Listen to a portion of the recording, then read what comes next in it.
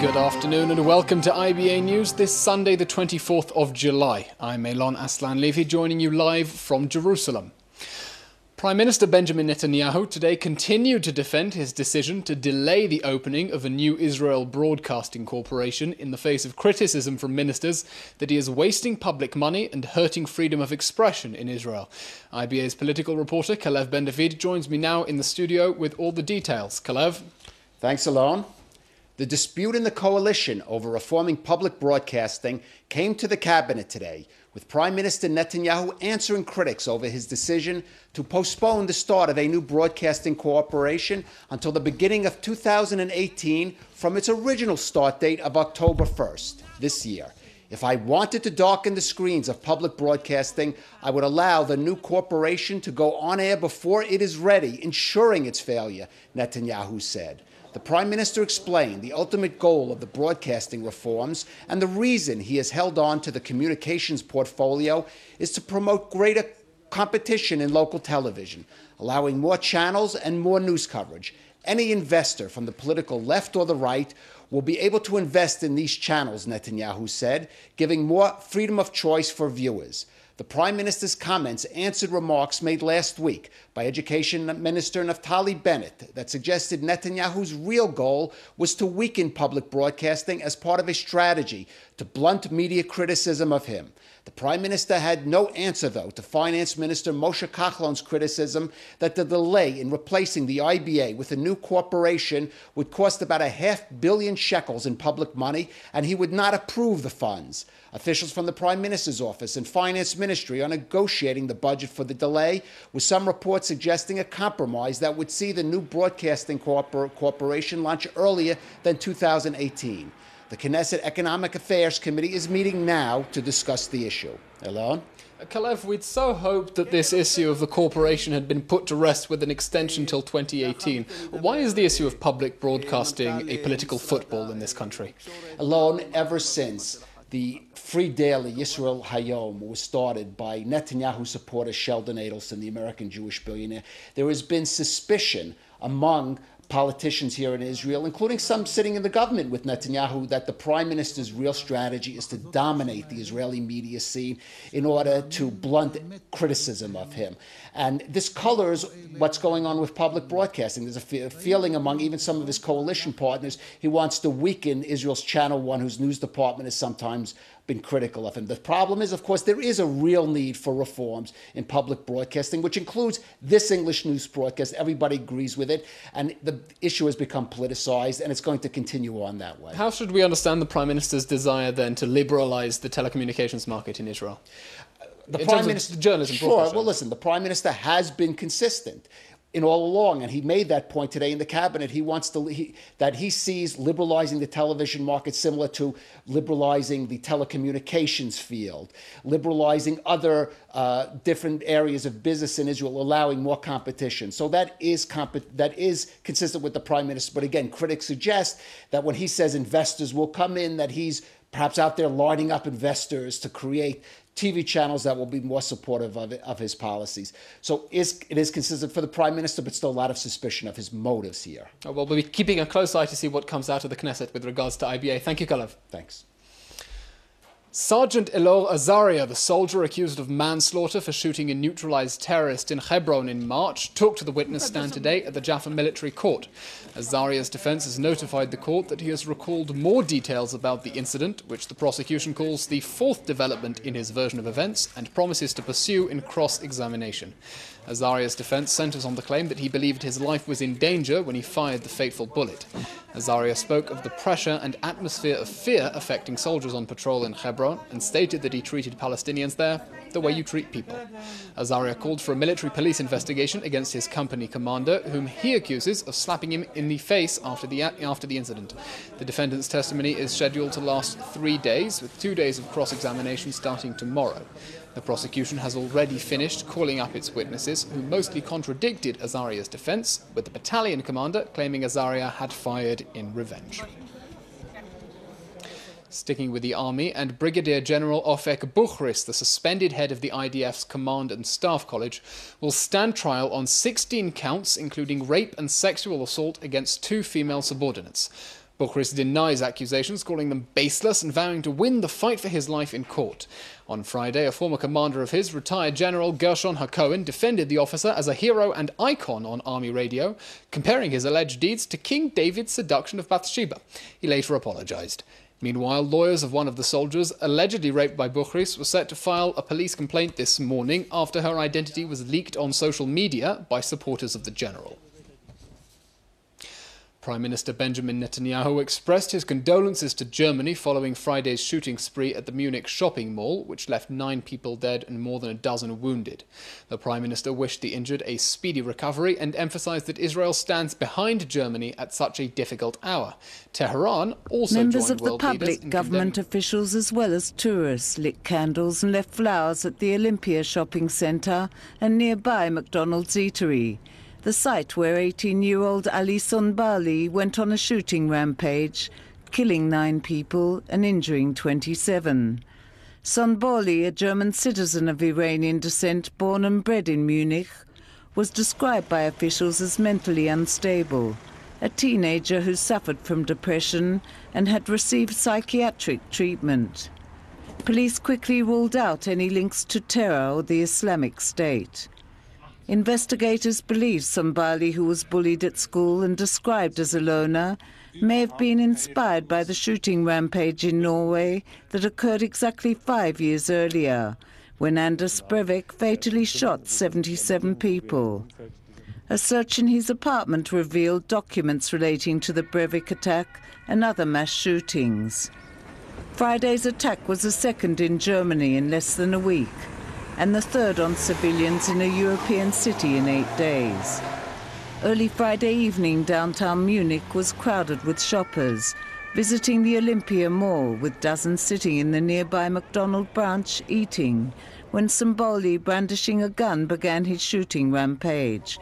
According to police, Sonbali had earlier hacked a woman's Facebook account, posting a fake offer of free food at the McDonald's in order to lure more customers there. From the McDonald's eatery, Sonbali proceeded to the shopping mall. Security forces thronged to the site, where they ordered shoppers to stay under cover, placing Munich, one of Europe's largest cities, on lockdown. All public transport was halted, including the trains. Terrified shoppers sought safety in strangers' homes, shops and nearby hotels, as police called on the public to remain behind closed doors.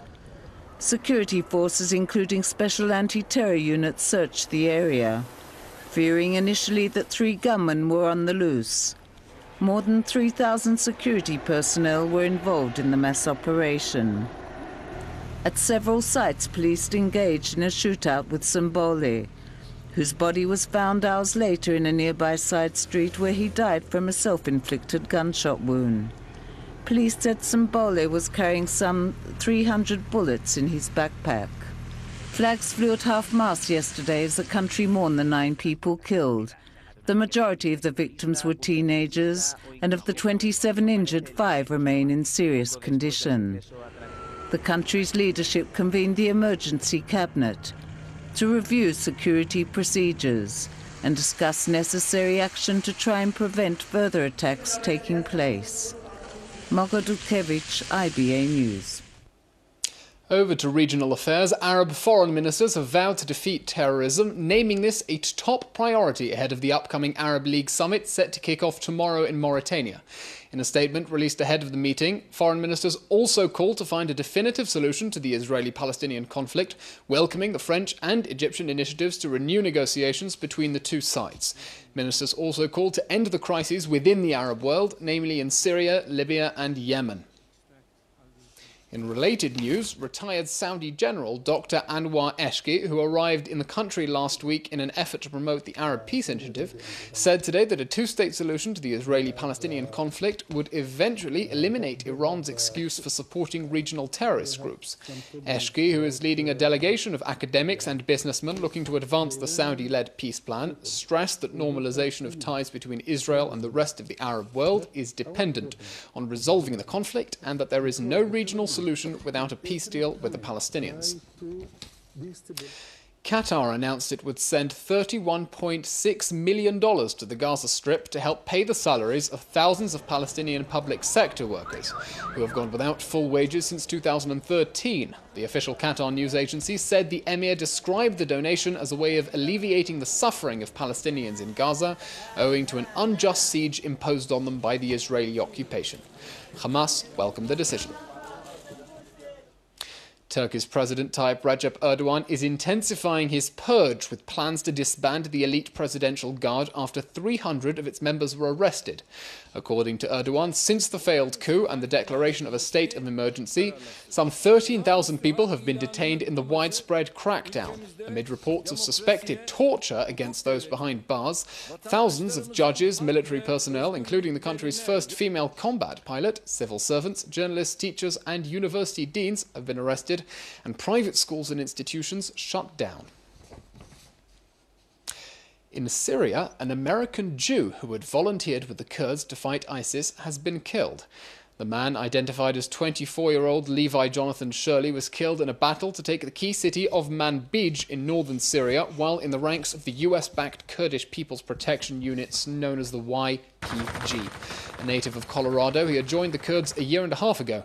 His mother said she'd found out about his death in an email from a Kurdish official. She said he joined YPG after being denied entry to the US Marine Corps because of his poor eyesight.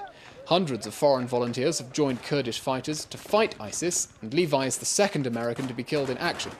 A video released by the YPG shows Levi calling the Islamic State pure evil. I came here to Rojava to stop Daesh, or ISIS as it's known more commonly in America. They're my definition of pure evil. I don't think good people in a society can stick other people inside of a cage and set them on fire. So, yeah, I came here to stop that. Over in the United States, Hillary Clinton introduced her running mate this weekend, choosing Virginia Senator Tim Kaine as the Democratic Party's vice presidential candidate. More on the developments from IBA's Kalev Ben-David. Hillary Clinton chose experience over excitement in picking veteran politician Tim Kaine to join her ticket as vice presidential candidate. The 58-year-old Kaine is serving his first term as senator from Virginia after a 4-year stint as that state's governor. Kaine is viewed as a centrist who will appeal to mainstream voters outside the Democratic Party's progressive base and is familiar with global affairs as a member of the Senate's Foreign Policy and Armed Services Committees. Clinton stressed that if necessary, he is fully qualified to step into the president's spot. I have to say that Senator Tim Kaine is everything Donald Trump and Mike Pence are not.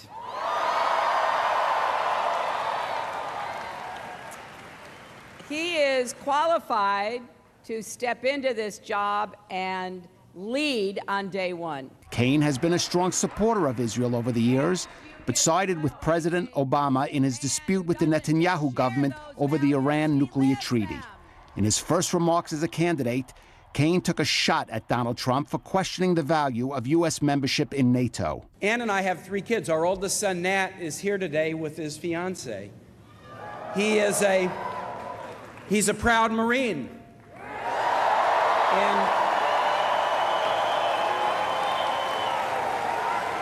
And in just a few days, he's deploying to Europe to uphold America's commitment to our NATO allies.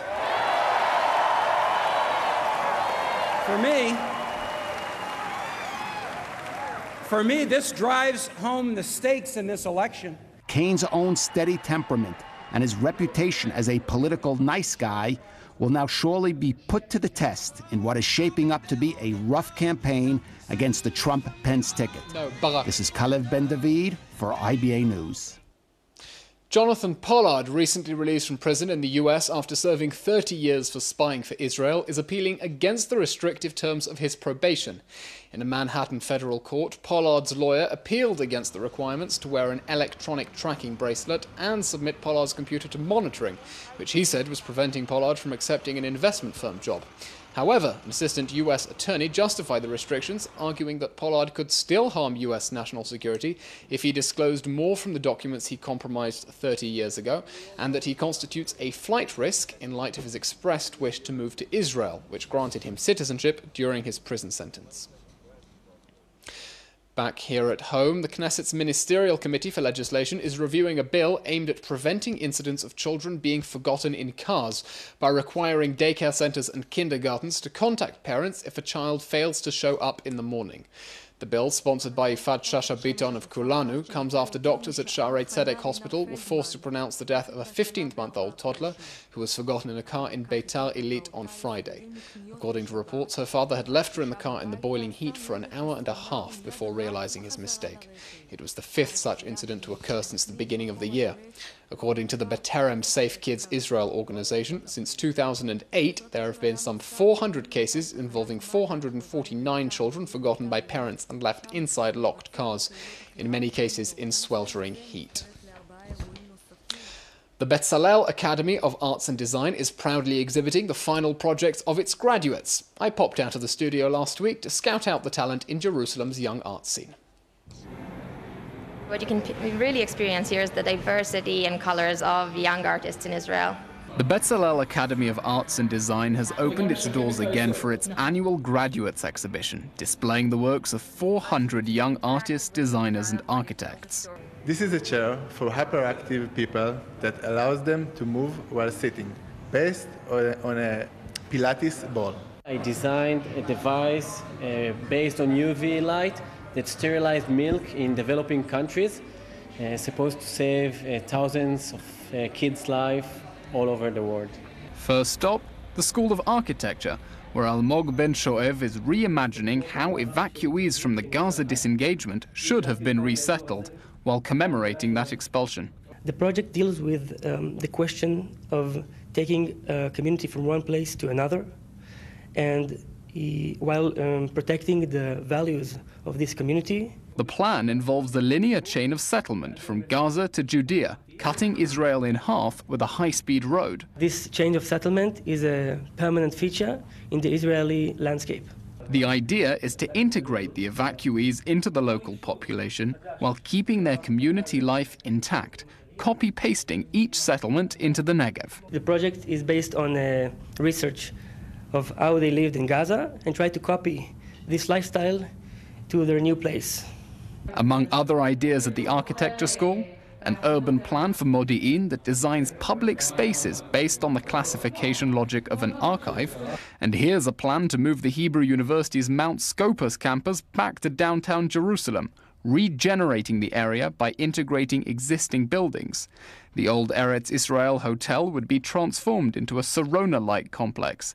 And here's a new amphitheater that would overlook Jerusalem's Independence Park. Well, over at Mount Scopus, Hannah Gelman is displaying a thought-provoking work about religion in Israeli society. The God's Army is about the Haredi community, and it's sort of talking about the relationship between army and religion and a militant life and a religious life, and where do these things meet and where do they clash, and when does religion become army-like. This is the uniform that I designed for a soldier in God's Army in Tzva Hashem, and here you can see the ranks. I made different ranks for different levels within the journey that a soldier goes through when he's in God's army. So these are the highest ranks of a rabbi. And then this rabbi, he also has his pins. So this pin is showing the level of his, the jurisdiction he has as a rabbi, which things he can decide halachically. These ones are for the Shisha Sidrei Mishnah. Each one represents a different book of the Shisha Sidrei Mishnah, and each one has its own different symbol. And these are the different awards that you can receive when you're the most prominent student in yeshiva. And I think that the most interesting part about it is the similarities that you can see between Haredi life and military life, all of the rules and the things you're allowed to do and you're not allowed to do, and the life that's very, very ordered from morning till night. You know exactly where you're going to be and what you're going to be doing. And it basically just wants to ask a lot of questions and challenge you. The Betzalel Academy's graduate exhibition runs till Friday, the 29th of July. Catch it while you can. Elon Aslan-Levy for IBA News. It's Sunday, and as always, we honour our promise to bring you 5 good news stories to start off the week. Israel's artistic gymnastics teams won a silver medal at the World Championship in Baku, Azerbaijan. A team of Israeli high school students racked up 4 medals at the International Physics Competition in Zurich, while students at the Mathematics Olympiad in Hong Kong brought home 6 medals. An end to endless queues at the supermarkets, a new Israeli app allows users to scan items on their phones and pay after the trolley is weighed. The app is already being used at the Tel Aviv branch of Osher Ad.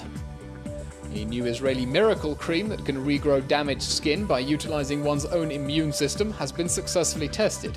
Initial trials conducted by inventors BioTreat21 have rapidly healed injured skin and erased scars. And finally, Israeli startup Supermeat is developing a method for bioengineering cultured meat from animals. It's hoped the new Wonder Meat will have all the nutrients and flavour of real meat without harming animals at all. And in more good news, as if that wasn't enough, the Negev Desert hosted an international hot air balloon festival over the weekend, with over a dozen balloons sailing across the skies over the Eshkol Park near the city of Netivot. Thousands of people converged on the park to watch the magic of hot air flight in balloons in all shapes, from human heads and clowns to elephants and monkey heads. At one point, a parachutist delighted the crowd by leaping from a balloon shaped like a can of beer. Footage was provided by cameraman Barry Levinson. In finance, the Tel Aviv Stock Exchange is putting in a mixed showing today, and there's no change in the shekel, with currency markets having been closed since Friday.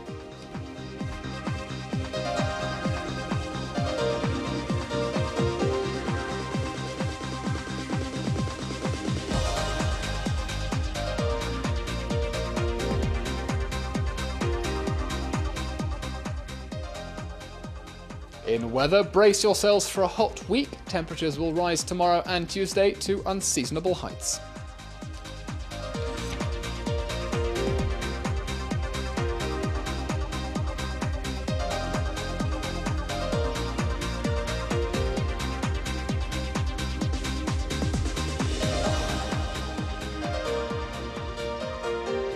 That's all for today. We'll be back again tomorrow, same time. Until then, as always, the IBA team will be glad to hear from viewers at ibaletters@gmail.com.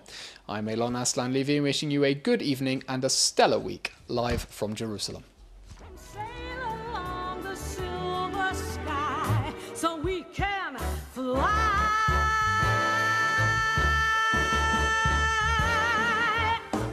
Up and away in my beautiful balloon,